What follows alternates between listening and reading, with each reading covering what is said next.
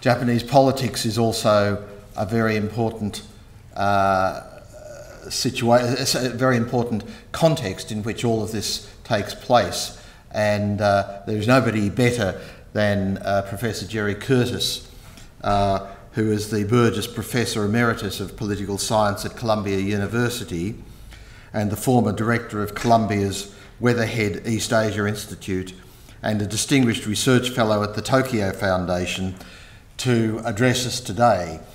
He has spent more than 47 years, both in that role at Columbia University and visiting and living in Japan and really getting into the thick of Japanese politics to the point where he is second to none in his understanding of Japanese politics as a foreigner.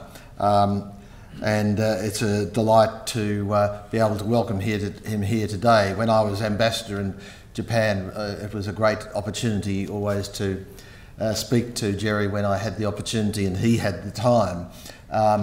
And he was a great counsel of benefit to me, and I'm sure he will be to everybody here today. So I welcome him here to speak and ask you to come to the stage. Thank you very much.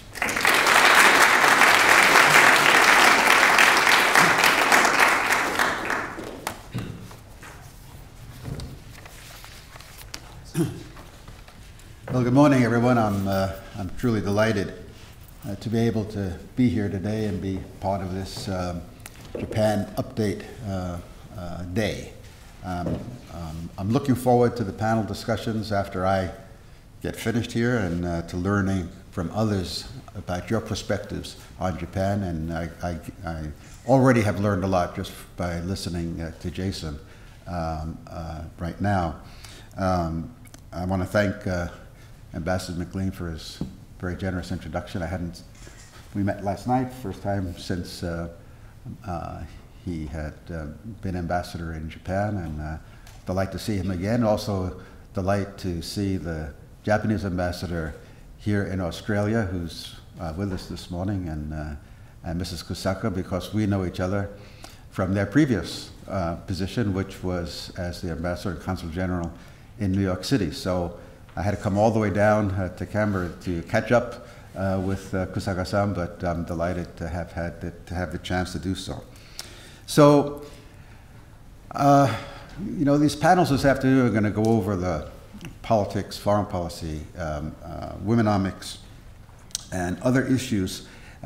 So I thought that what I might usefully contribute this morning would be to provide some background and perspective by focusing my comments on the structural changes that have been ongoing in the Japanese political system and in the international political system, and how they're changing the policy process and changing policy itself.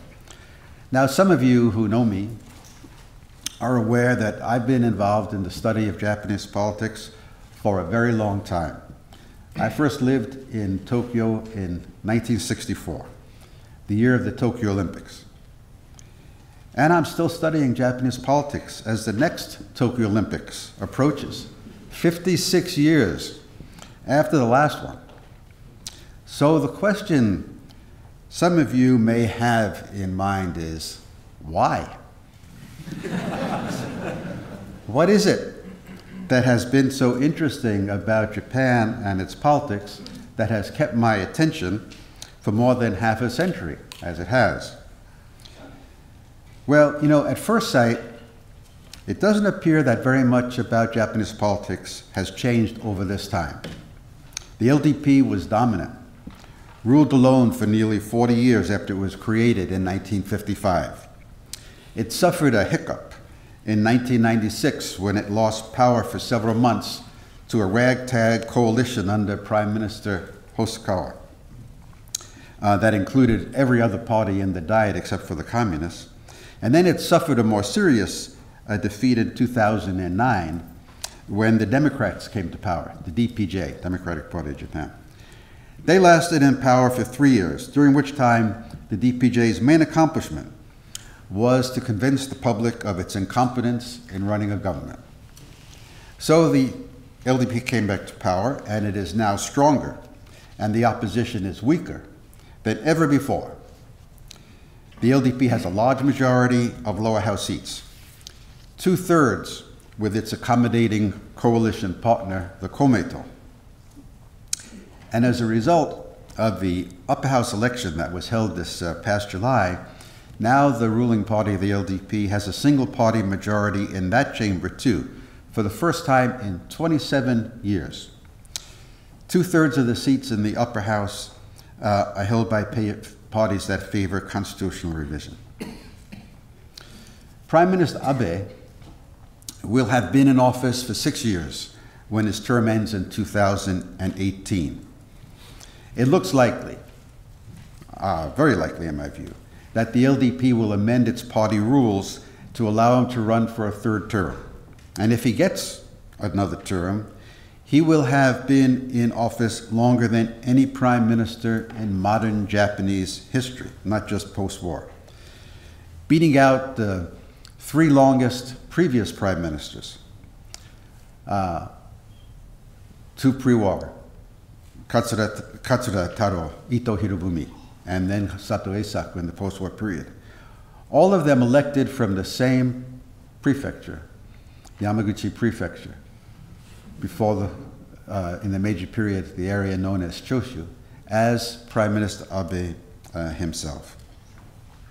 Right now, there's nobody in sight who looks as though he or she might become strong enough to defeat Abe should he decide to run.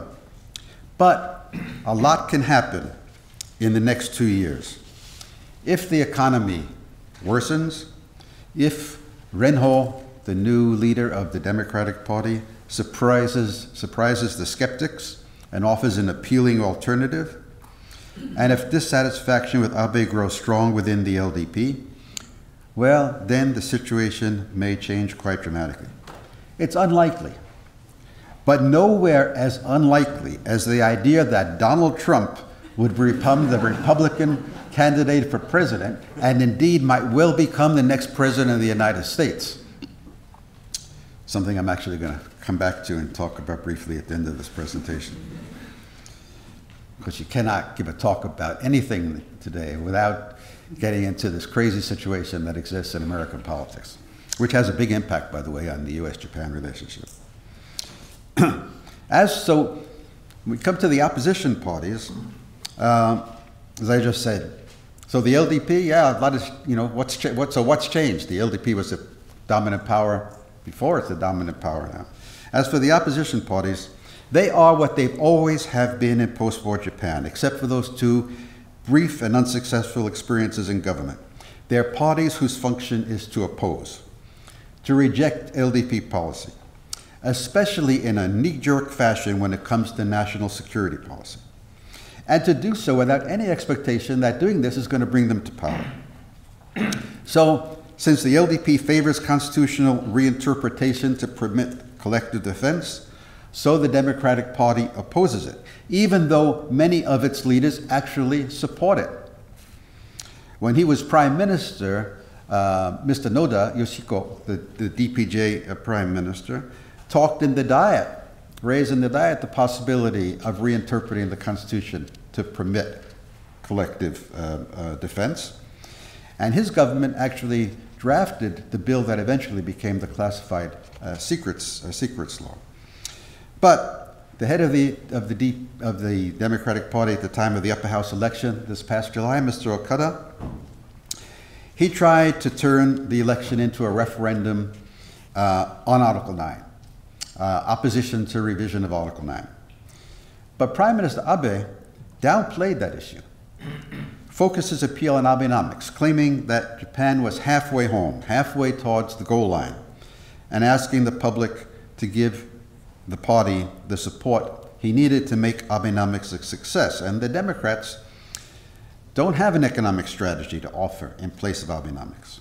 So they could do little better than criticize Abe for not achieving his goal, which he had already conceded. So no wonder support for the Democratic Party is in the single digits, and we'll see whether Renho is able to change that situation.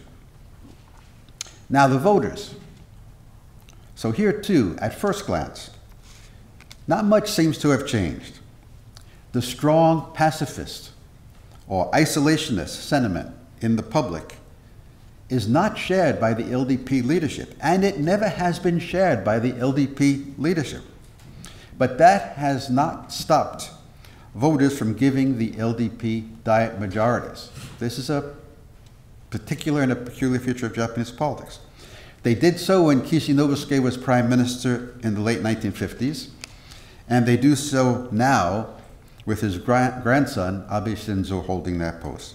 So the reasons why the LDP is able to win, even though there's considerable public criticism of some of its key policies, are much the same now as they were in the past. It wins by default. It wins because voters want stability, and they don't believe the opposition parties can govern effectively. Public opinion polls show majorities oppose constitutional revision. Majorities oppose collective defense of the classified secrets legislation.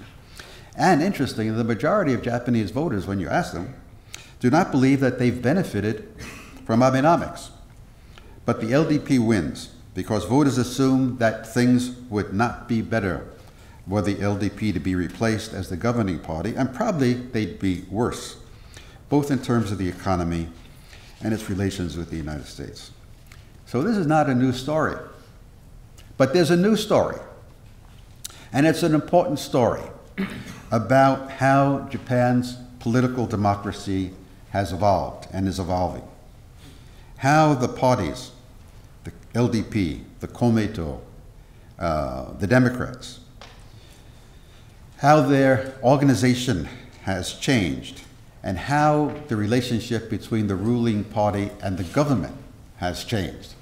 And those are the issues I want to spend a few minutes talking about before looking at some issues of foreign policy. So, for those of you who are students of Japanese politics and read about the history of the LDP as being a coalition of factions, it's no longer a coalition of factions. Factions are not that important, not what they once were. And it doesn't any longer operate as something that I once referred to as the party's franchise system, in which candidates essentially self-select, get factional backing, use that to obtain the party's endorsement and to amass a political war chest, and run a campaign built almost entirely on the candidate's personal organization and name recognition and appeal. Partly due to changes in the electoral system, but not only for that reason, the prime minister, the president of the party who's prime minister, and a few other key party leaders, they determine candidate endorsements.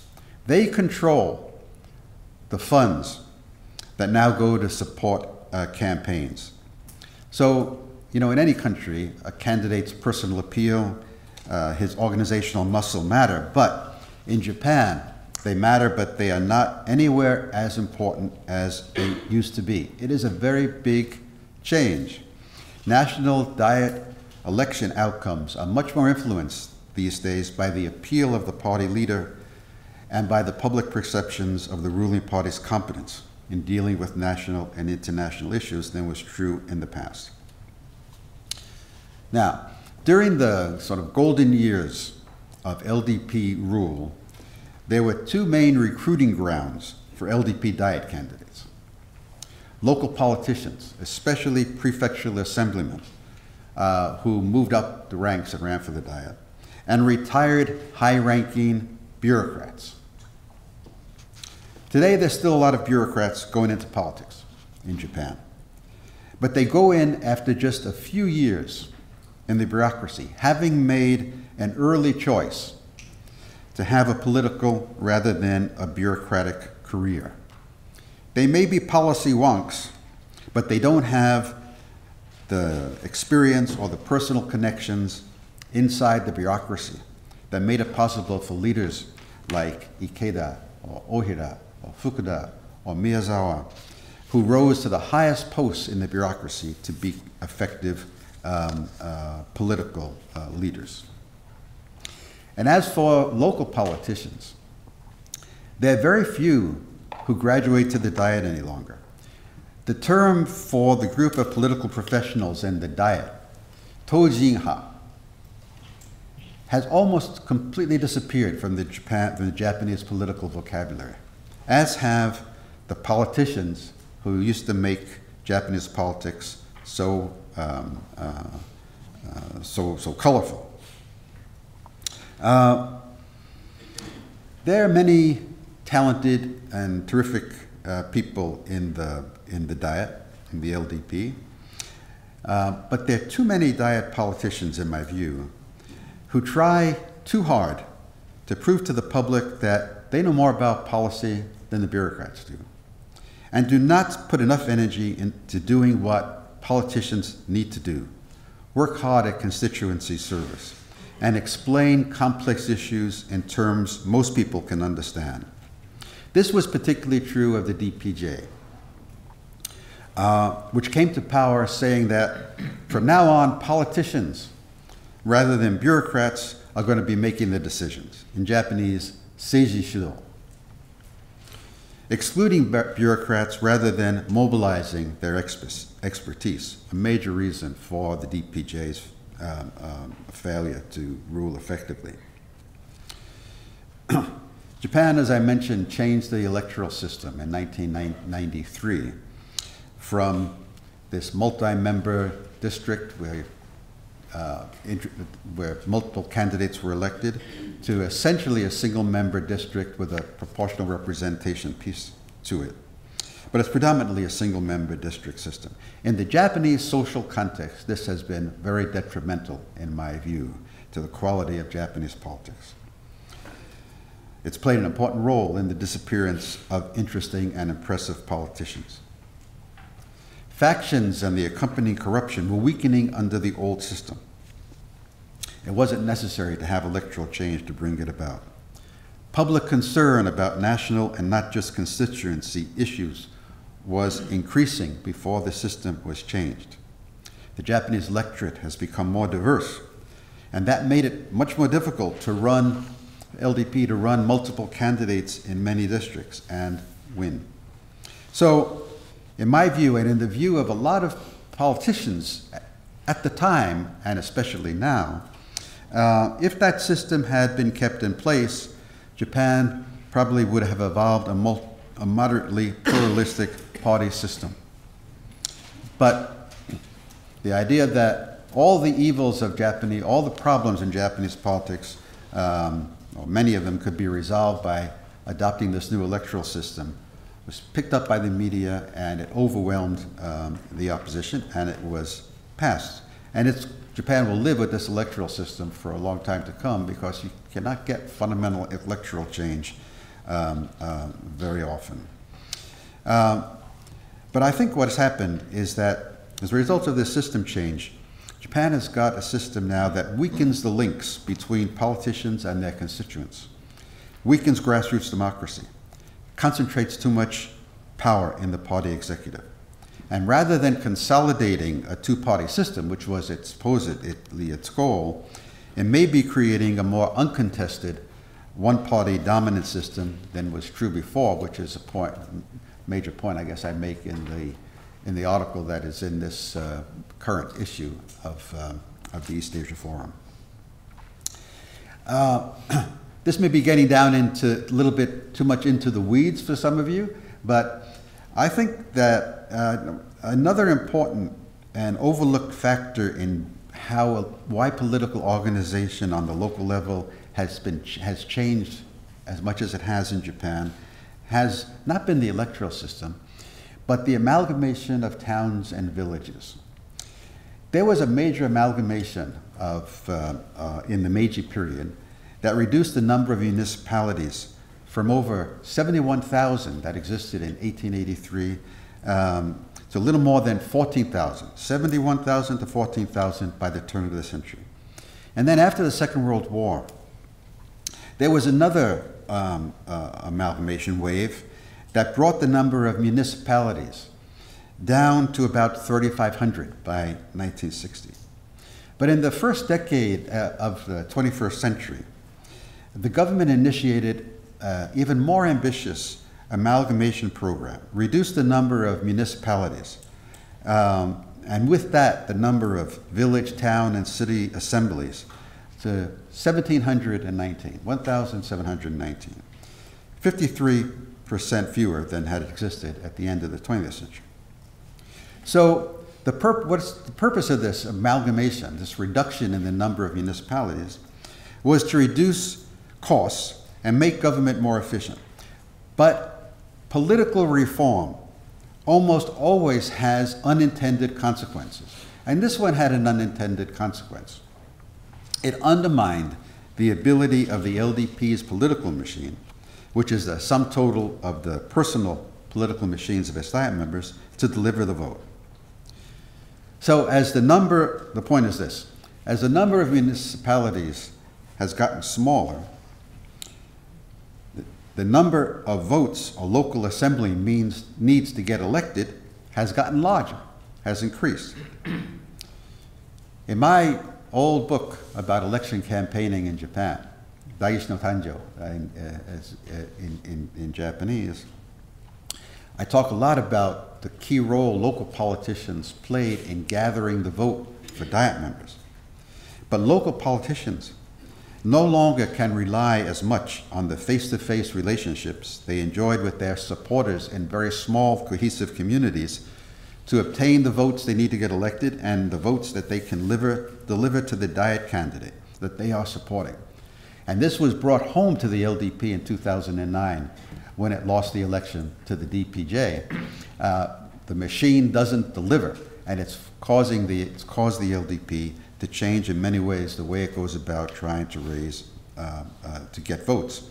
And voters in Japan are much less susceptible to appeals that they vote out of a sense of obligation or in accord with community consensus that they were before. Whenever I talk about this, the memory that comes back to me goes back all those many years ago when I was doing the research for this book on election campaigning. I was in some rural mountain village with a local assemblyman, and we're walking down the street in this village, and a farmer approaches from the other direction. And this assemblyman I'm with says to him, you know, there's an election for the Diet coming soon, and I'm supporting this candidate. His name was Sato. I'm supporting Sato. I hope you will too. And the response was very striking. He said, of course, I am so indebted to you, of course I'll vote for Sato.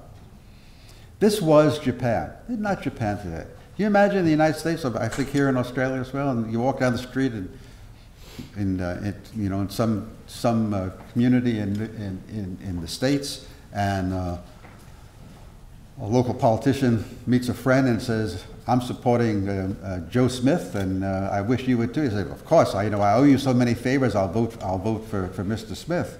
No, you don't. This was Japan. This is not Japan anymore. It's a big change.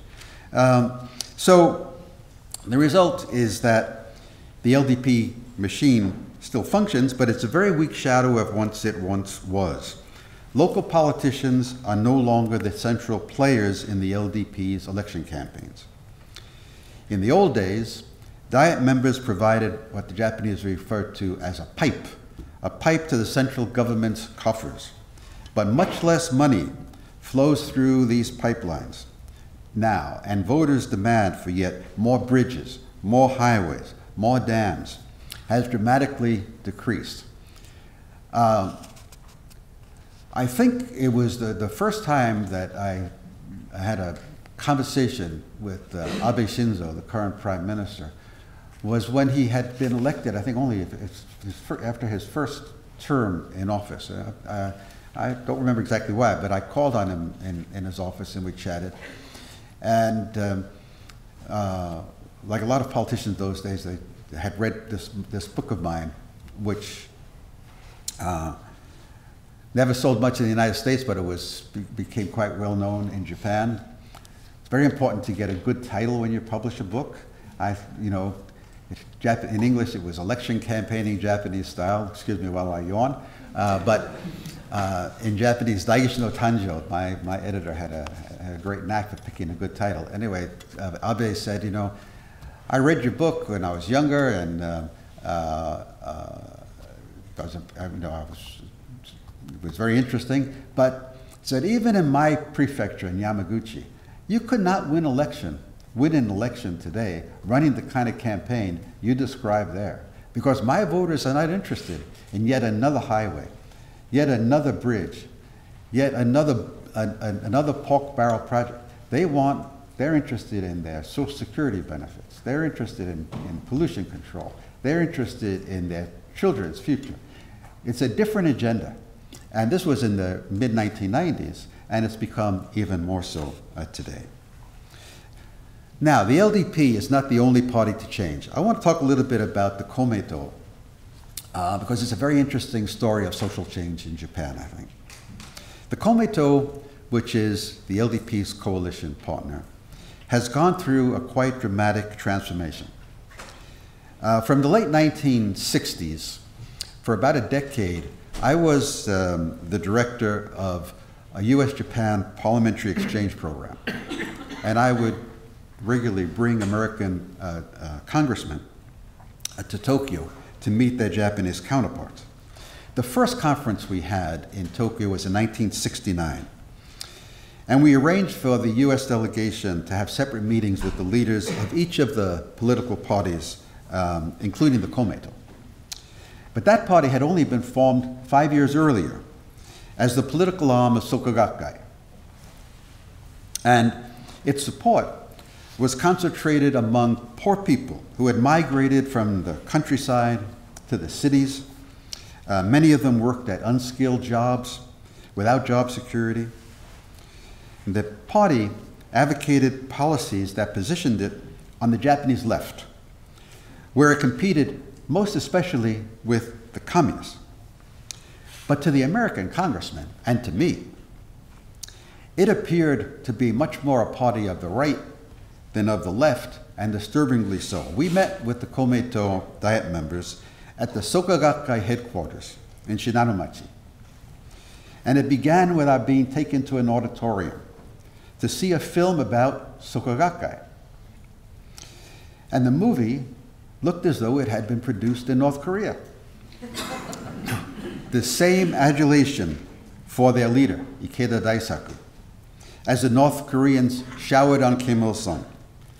The same mass gatherings where people in the stands would lift colored cards in perfect synchronization to spell out the party's propaganda slogans.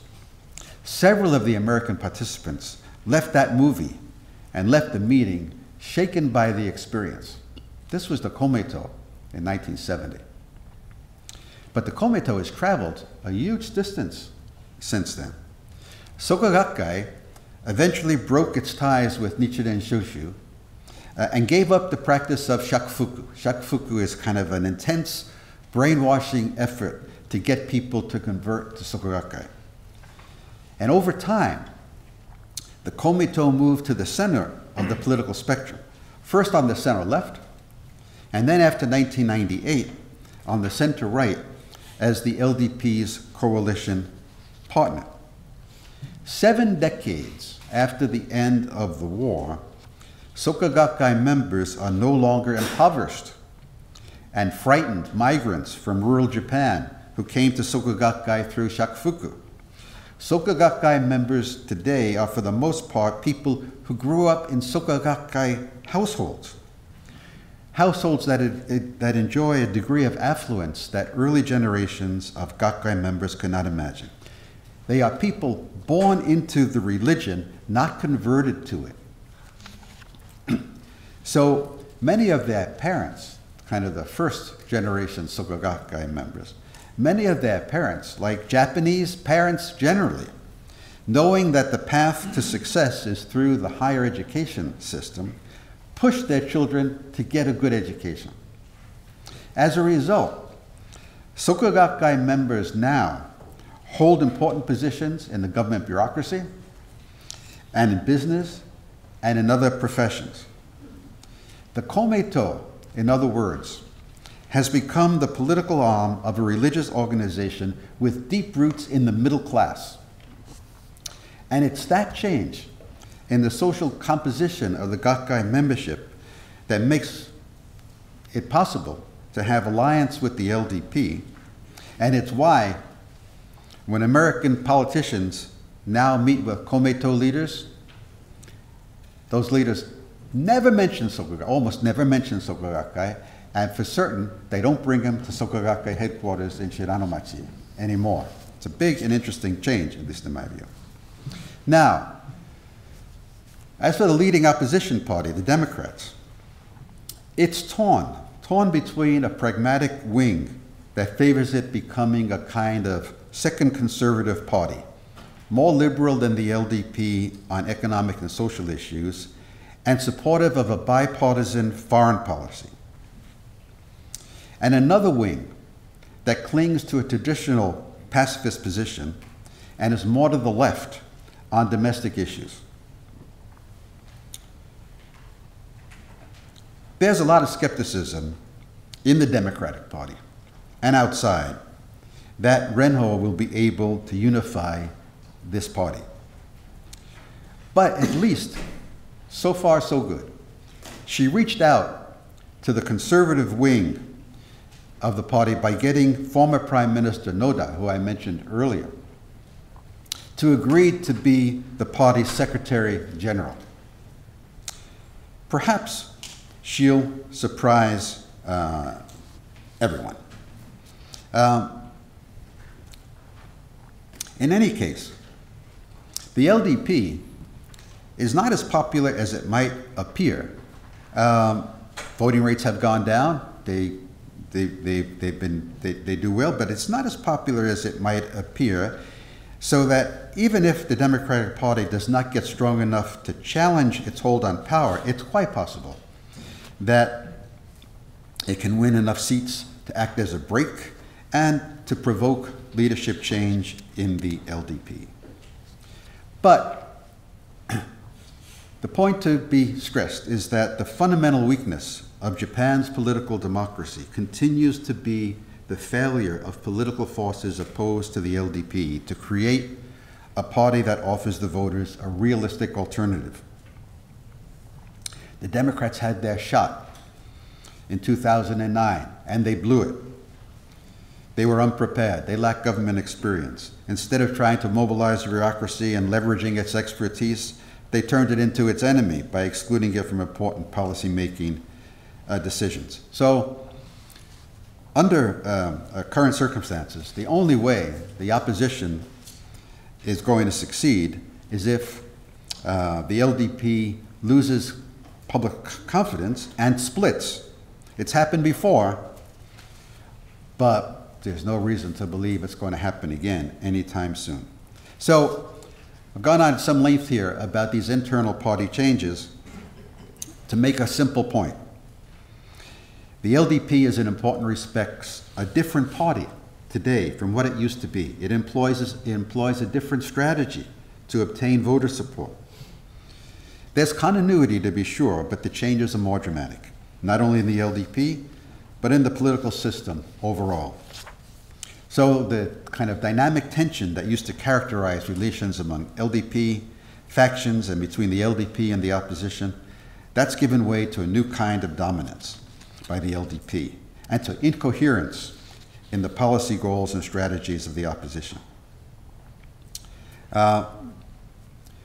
There's also been a basic change in the relationship between the ruling party and the government. And this is very crucial importance for the way policy is made. Political power today is concentrated in the Prime Minister's office to a degree that has never been true in Japanese history. The cabinet is no longer a group of equals, each minister in effect being the CEO of his ministry and the Prime Minister serving as a kind of chairman of the board. This is Abe Shinzo's cabinet. He demands loyalty. He gets it. He's kept people whom he trusts and whom he needs to maintain control over the party in the cabinet in key positions for an unprecedentedly long time. The Chief Cabinet Secretary, Mr. Suga, the Finance Minister, Mr. Aso, the Foreign Minister, Mr. Kishida, had been in those positions since Abe came into office this time. Mr. Shiozaki, the Health and Welfare Minister from the first cabinet reshuffle. The party's role in policymaking has been sharply reduced as power has become concentrated in the Prime Minister's office. Not only that, but the Prime Minister's office, the Kantei in Japanese, the Kantei controls high bureaucratic appointments in a more hands-on fashion than ever before. There was a reform in 2012 that created a new Personnel Affairs Bureau in the Prime Minister's office. It gives the Chief Cabinet Secretary control, ability the power to vet around 600 top appointments. This creates really strong incentives for bureaucrats hoping for promotion not to question the Prime Minister's policy positions. It was Prime Minister Hashimoto in the late 1990s who initiated the administrative reforms that have created this Kantei-centered political process. He reduced the number of ministries, created the Council on Economic and Fiscal Policy that enables the Prime Ministers to set policy priorities and impose them on the bureaucracy. I didn't appreciate Hashimoto all that much when he was alive. He was a rather prickly, difficult personality, hard to get to know, at least for me. But I think I kind of owe this to him. I think historians will view him as one of the more important post-war Japanese prime ministers. And his reforms were further advanced by Koizumi, who ended the practice of having the Executive Council of the LDP have to approve government legislation before submitting it to the Diet, and he made the Council on Economic and Fiscal Policy a truly important institution.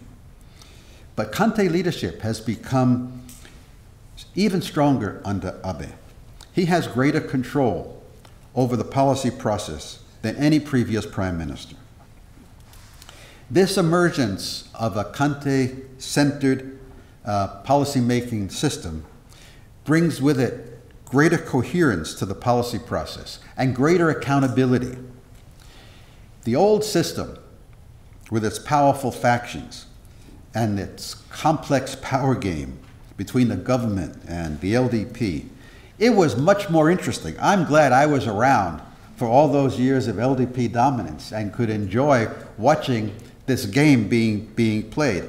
But it was interesting in much the same way that the operations of Tammany Hall in the town I grew up in Brooklyn, New York, was interesting, or the Daly Machine in Chicago, or the politics in the Democratic one-party southern states before the civil rights movement of the 1960s. It was interesting in the way that those politics were interesting.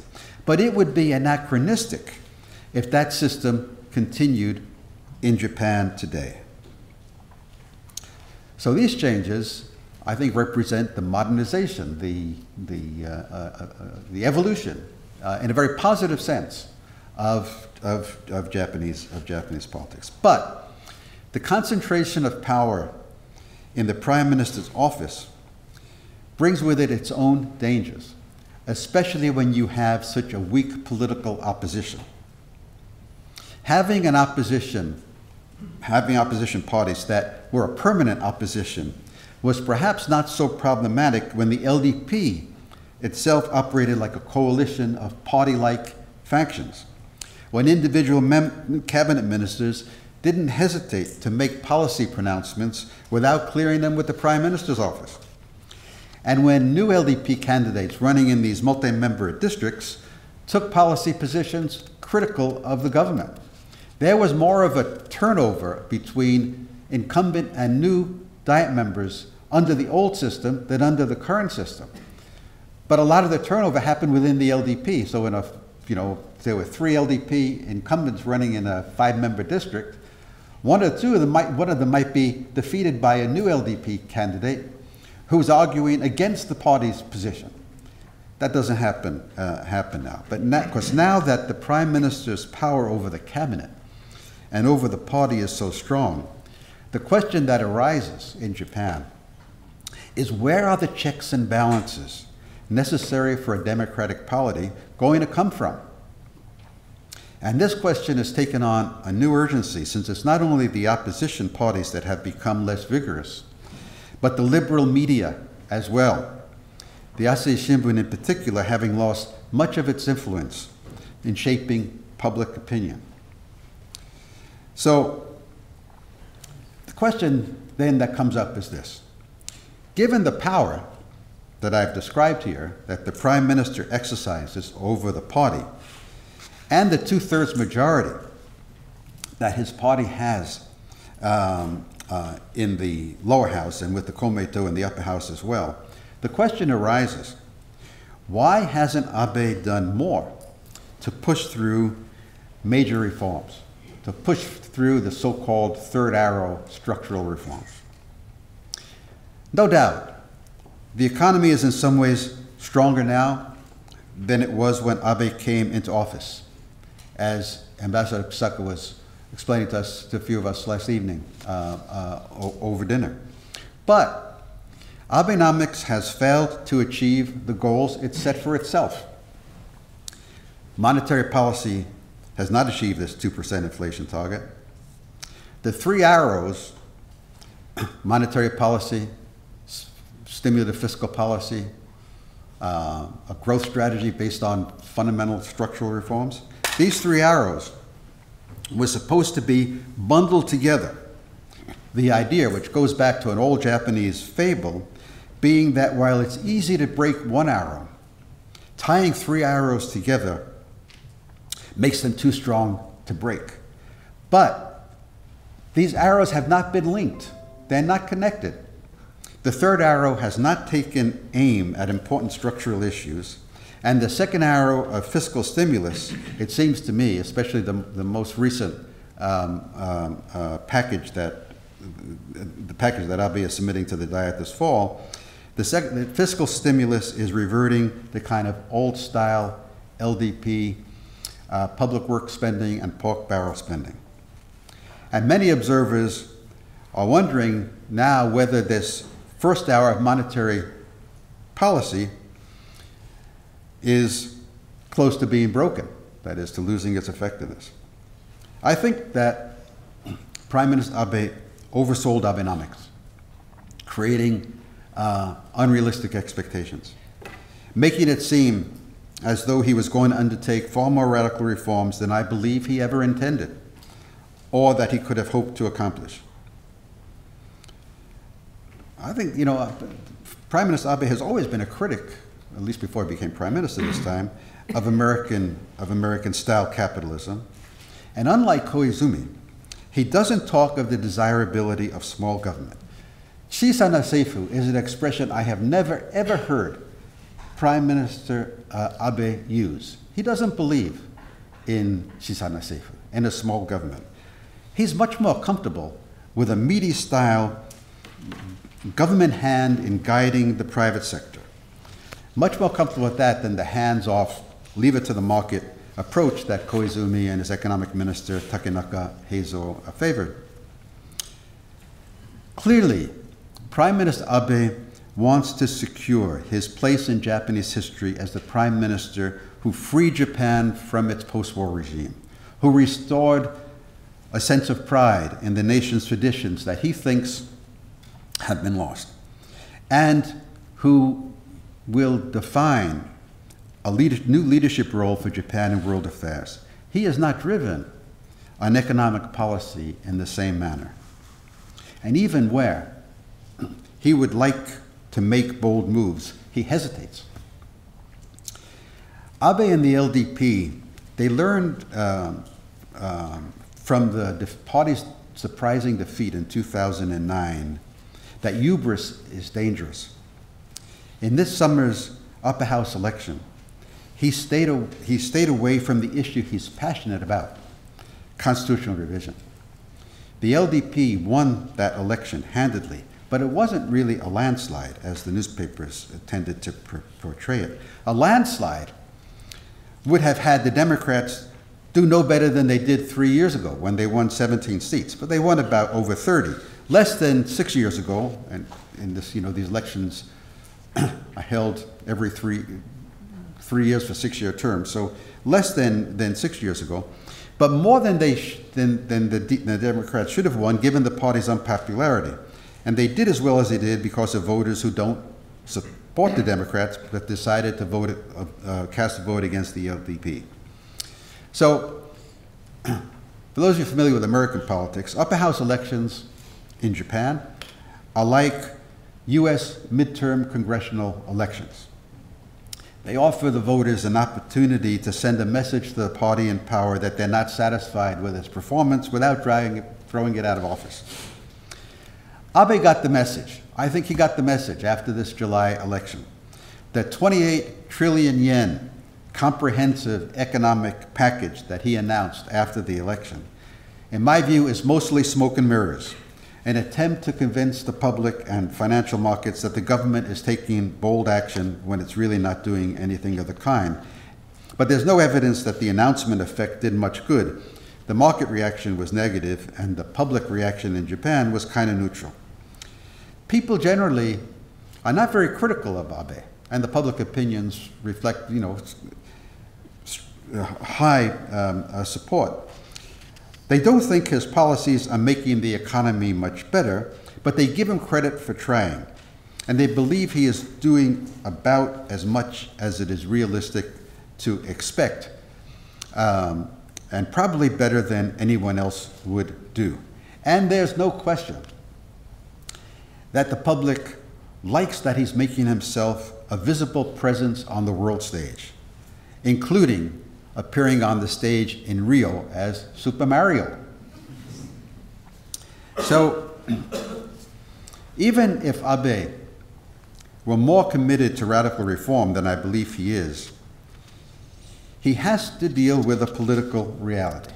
The political reality is that the public, the Japanese public, does not want to see Japan emulate America's fire-at-will labor market, or have corporations buy up large tracts of agricultural land with no guarantee that they would keep the land for agricultural purposes, or that they would not find ways to drive independent farmers who want to continue to till the land to sell. They don't want their Social Security benefits to be cut, and they don't want to see immigration, at least not a formal immigration policy, though many people, probably increasing numbers of people, grudgingly accept the need for guest workers and for people to work at the low end of the service industry. When it comes to immigration, the business sector, and I think probably Prime Minister Abe himself, are more liberal than the public.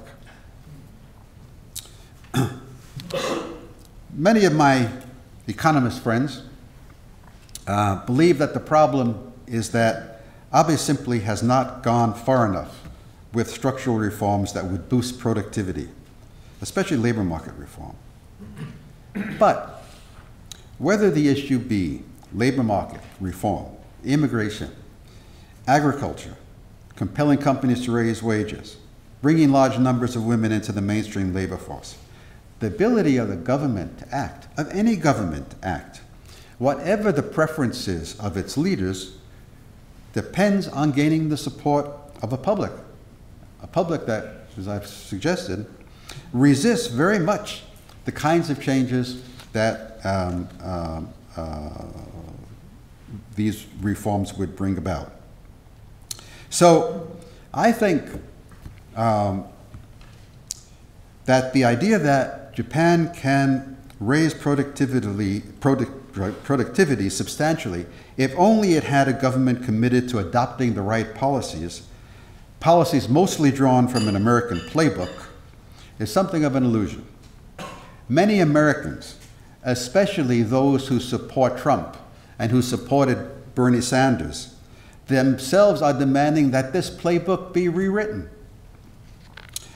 So, for years to come, seems to me, Japan will be a low-growth economy and a wealthy country whose challenge will be how to manage the distribution of income in an environment characterized by growing inequality among a shrinking and aging population, and maybe most important, or surely very important, how to reform a higher education system that doesn't do enough to encourage individual initiative and innovation, and skills, including language skills, necessary to be successful in a 21st century globalized economy. Abe is clear about his priorities. Constitutional revision, a more robust security policy, a Japan that can stand tall in the world. And he's realistic enough to know the public's priorities are elsewhere, so he has to be patient in pushing for the changes he wants. He's an interesting personality. He combines strong ideological preferences with a deep pragmatism that keeps him from pressing those preferences too hard, too fast. Briefly on the Constitution. I think we're going to see the constitutional debate kind of shift into high gear, and I don't think we're going to see constitutional revision for many years to come, at least for some years to come. Revising Article 9 would eliminate the ambiguity about the legal status of the self-defense forces by saying explicitly that Japan has a military force. But if it were to be amended anytime soon, it probably would combine that with a restrictive definition of what the force can do. It'll be years before Article 9 is revised. And the debate is likely that it's going to spawn is likely to divide the public rather than generate consensus as to the role of the military force as a tool in Japanese foreign policy. I just looked at my watch, and I know if I keep on talking, I'm going to see people leaving the room, so I'm going to have to be brief. But I have to, maybe I have a chance later in the questions. I'll talk about this in the question and answer period. The emperor's abdication issue. I think Prime Minister Abe is dealing with this in a very cautious and appropriate manner. He does not want to make this a constitutional issue. The emperor is a symbol of the state. The emperor doesn't have the right, is not in a position to make political decisions. Abdication is a political decision. If you change the fundamental law, you're making a political decision. This has to be done not in response to the emperor's desire to abdicate, but in response to other issues. But Abe needs to respond to this emperor's desire to abdicate. And I think the answer will be, in the Diet session held after the turn of the year, a special law passed, a law that allows this emperor to abdicate. And to have he needs some space between the emperor's okotoba, his speech, requesting this indirectly requesting that this happen, and actually doing it so that it's in response not to the emperor's request, but in response to overwhelming public view that this should be allowed. That's what is going on. I think it's a very appropriate manner to handle this, because they have to permit this to happen without opening this Pandora's box. You're going to have female emperors, and you're going to change the fundamental law, the law about succession, and so forth and so on. Now, on foreign relations, I need to say a few words about foreign relations before I stop here. There's no question, Abe wants to see Japan stand tall in the world and play a larger political role in the region and globally. In order to maintain a balance of power in East Asia, alliance with the United States over the long term is all the more essential than it has ever been. And Abe recognizes this very well. There has been a very interesting and a very important shift on the right about alliance with the United States and Japan. On the right, that is to the right of Mr. Abe, there's always been on the more right an underlying anti-American attitude on the part of the hard right, for whom autonomy and independence has meant independence from the US, a Japan that can take care of itself. But China has convinced even those pretty far out on the right that alliance with the US and efforts to shore up the credibility of America's commitment to Asia is essential for Japan's security, and will become only more so in the coming years and decades. Structural changes in the international system are changing Japan's national security strategy and changing the dynamics of the US-Japan relationship. With the end of bipolarity and the aftermath of America's fleeting unipolar moment, East Asia is moving toward a fluid and ill-defined multipolar system, and Japan is evolving a complex foreign policy strategy to deal with it. Post-war Japanese foreign policy did not try to shape the regional order to suit its preferences. It saw the challenge of foreign policy as being able to adjust skillfully and nimbly to the changing trends of the time created by others more powerful than Japan. But Abe's strategy is more than reactive. He's adjusting Japanese policy to deal with an increasingly assertive China in a region that is in a transition away from American hegemony to one in which the US remains the most powerful country, but no longer enjoys a position of unchallengeable military superiority. China doesn't have to match American military power to make the costs to the US of using that power very high.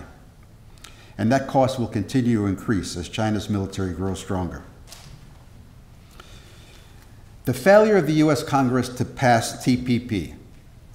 I hope I'm wrong, but I believe that the Congress will not pass TPP in the lame duck session, and that Hillary Clinton, who I pray will become president, because I pray even harder that Donald Trump will not, she has locked herself into a position of opposition to TPP that she cannot easily wiggle out of.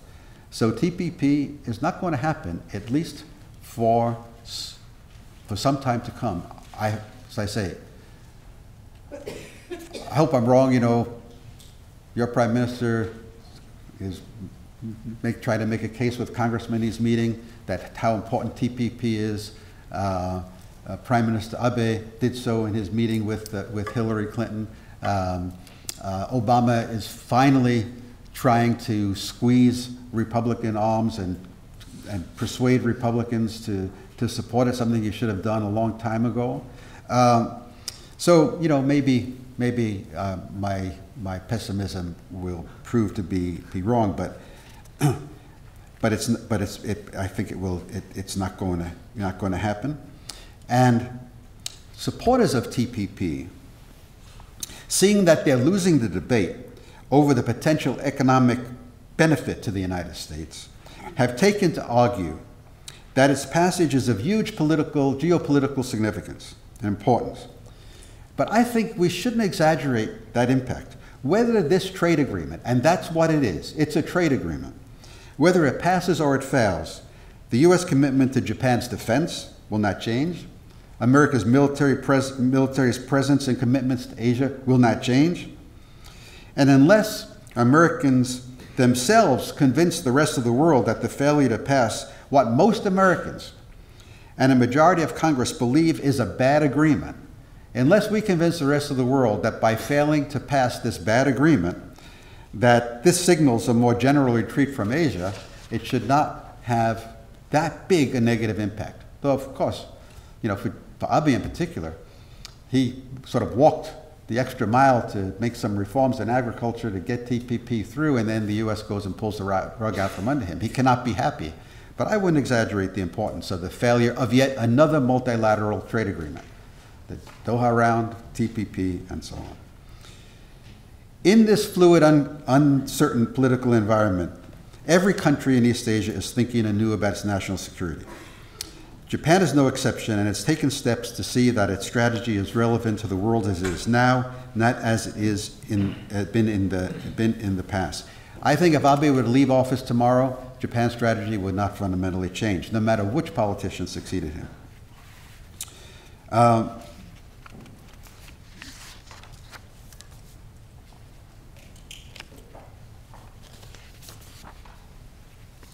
do I want to say here?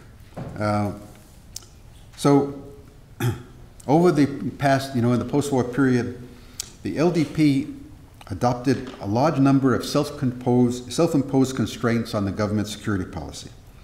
ban on collective defense, on the export of weapons or weapons technology, 1% ceiling on defense spending, prohibition, the acquisition of offensive weaponry, and so on and so forth. But the Abe administration has removed or is weakening these constraints, and it is pursuing a complex strategy with at least three important prongs. Japan is going to do more for itself. It's doing more for itself.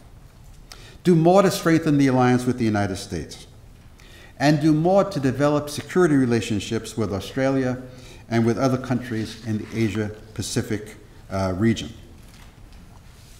His policy is constrained by a public that's hesitant to incur the risks that a larger security role in regional affairs entails, and that remains supportive of Japan's very special brand of pacifism. It's a pacifism that says that Japan should not use military force beyond a narrow definition of self-defense, but that the United States should use military force to protect Japanese interests.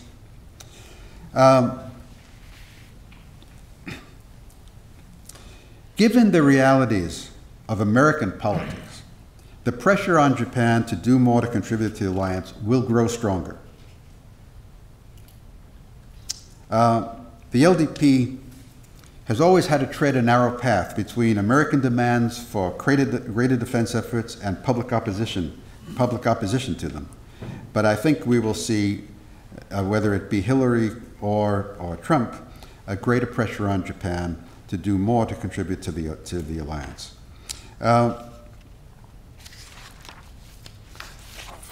Finally, I doubt sometimes that we in America appreciate enough that the more active Japan becomes diplomatically and the more it contributes to a balance of power in East Asia, the more it's going to pursue policies it sees in its interests, whether or not the US agrees with them. I don't think we're necessarily prepared for the more assertive Japan that we're likely to see. Abe's determination to strengthen relations with Russia is a especially important development. In Vladivostok, he issued a kind of love call to Vladimir. He visited with him in Sochi a few months ago. He's invited him to Yamaguchi, his home constituency, for a summit meeting this December. He's proposed an annual summit at Vladivostok. He signaled an interest in a mutually acceptable resolution of the Northern Islands issue, which means giving up Japan's long-standing position that the return of all four islands is a non-negotiable demand. All of this makes sense for Japan, in my view, but it's a direct challenge to the US approach, which is to employ economic sanctions to punish Russia for its Ukrainian policy and to vilify Putin. So managing this relationship is in some ways going to be more difficult. I'll conclude with three brief observations. First, Hillary Clinton probably will win the election, though it is far from certain. If Trump wins, no one knows what he will do. It's a very worrisome possibility. If Clinton wins, her positions on many issues will be heavily influenced by positions that have been staked out by Trump and by Sanders. She will have to design a new approach to trade, one that convinces Americans that she's focused on protecting workers rather than enriching large corporations. She will press allies, including Japan, to do more, much more, both in terms of money and mission, to contribute to the alliance. And I don't think she'll look kindly on foreign policy initiatives that are not in step with US policy, Russia being the most important one at the moment in terms of US-Japan relations. Second point, I think the US and Japan need to adopt a new approach to deal with Okinawa. More than 40 years after its reversion to Japanese sovereignty, Okinawa is still largely an American military protectorate. With only 0.6% of Japan's land area, it's home to more than half of the roughly 50,000 US troops in Japan and 3/4 of US military bases. These bases occupy 20% of Okinawa's land area, 40% of its arable soil. This overpresence of US troops is a source of growing discontent in Okinawa, crystallized in the opposition to the building of a new base at Henoko. Given the changed technology of war, U.S. strategy is moving toward creating a geographically dispersed military presence in East Asia. This excessive concentration in Okinawa makes those bases increasingly vulnerable to disabling missile attacks for both political and strategic reasons. The U.S. and Japan need to adopt a new policy to radically reduce the U.S. footprint in Okinawa. The third point, final point. Where Japan goes in its national security policy depends above all else on Chinese actions and on the direction of the U.S.-China relations. Japan will do what it has to do to defend itself against China. The question, how do you do that without feeding the Chinese perception that the U.S. and Japan are pursuing a containment policy? How do you avoid the security dilemma escalation of tensions and arms race? How do we pursue parallel, mutually supportive and constructive policies, that is the U.S. and Japan, towards China? That's the major challenge to the alliance in the many years to come. Thank you.